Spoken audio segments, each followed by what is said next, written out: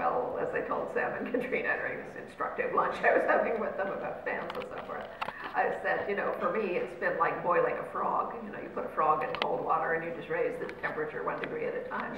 The frog will never realize that he's cooking to death until it's too late. So, you know, I actually sort of stumbled into online in 1985 as a result of my side job, so to speak. I had sort of slid sideways and developed an expertise in scientific computation.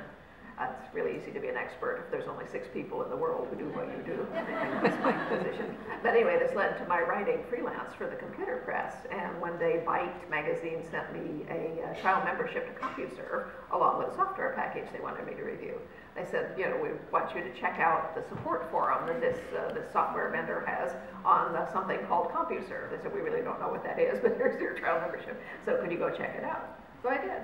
Well, this was before the days of the internet as such. There was no World Wide Web. Nothing. There were 3 information services other than the military services who had their own. But there was Genie, Delphi, and CompuServe.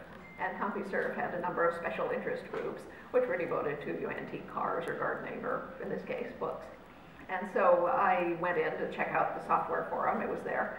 And I wrote my review. I had 4 hours of free connect time left. And this was back when they charged you $30 an hour to be connected. So I said, I'm not wasting $120. What else is in here? And so I poked around and stumbled into this group of people called the Literary Forum at that point. We're now called the Books and Writers Community, but it's the same place, essentially. And these were, you know, fascinating people who liked to talk about books and writing. And for someone with 2 full-time jobs and 3 small children, it was the ideal social life. So